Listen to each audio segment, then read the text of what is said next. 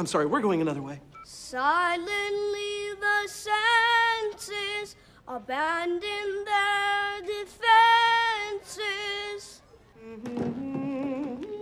Any news about Marcus? Why are you whispering? Saving my voice, just in case. Oh, well, Marcus is out. But luckily, I found an even better Phantom right here. I wouldn't say better, but since you did. Luke, I was just about to ask him. Luke? He knows the show, he sings like a nightingale, and he has a certain theatrical madness in his eyes you cannot teach. That's just from all the paint. Oh, Luke! Stop it! Are you trying to spook him? What are you talking about?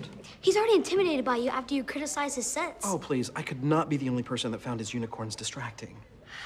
Let me talk to him first. If I can't get the job done, then you step in. Kind of like the way an understudy would traditionally take over when the lead finds himself. Yeah, just do it.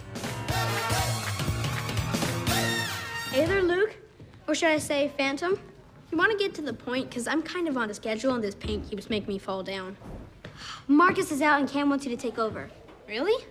Well, I do know all the songs. Stop trying to talk yourself out of it. You're doing it. It's only for 2 nights. You're doing it again, looking at the negatives. Look at the bright side. What if you don't screw up? Humiliate yourself and get mocked forever. I get mocked? Only by the cool kids. But who needs them?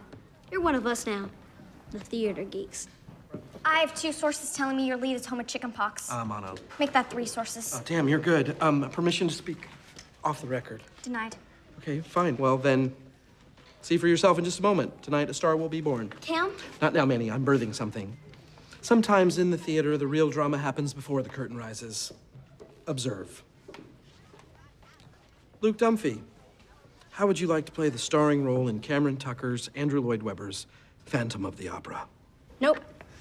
Luke Dunphy, is it true you passed because of creative differences with an overbearing director? Say nothing to that, Jackal!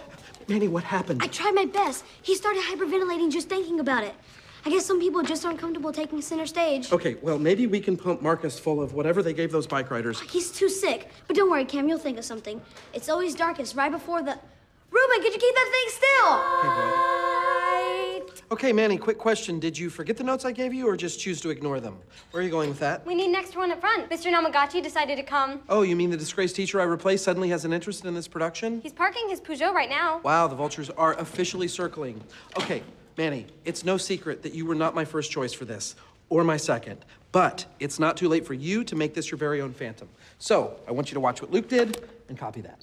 Okay? He was glorious. Every note, every nuance, I was transported, and I was furious. But my quarrel wasn't with Luke. It was with God.